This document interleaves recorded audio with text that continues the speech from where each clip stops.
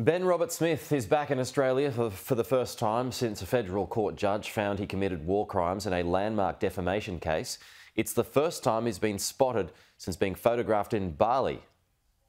Back on home soil and defending his name. I'm devastated with the result. It's a terrible outcome and it's the incorrect outcome.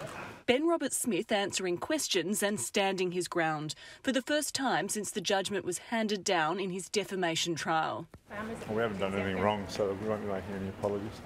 Are you proud of how you behaved when you served Australia? Of course I am.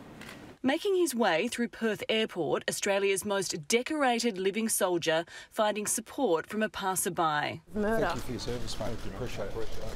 Robert Smith was spotted by a pool in Bali before the decision was handed down and was seen in New Zealand yesterday afternoon ahead of his arrival back home. The former SAS corporal now weighing up his next move in his legal fight. We will look at it and consider whether or not we need to file an appeal, but there's not much more I can say about it. We'll just have to work through it and I'll take the advice as it comes.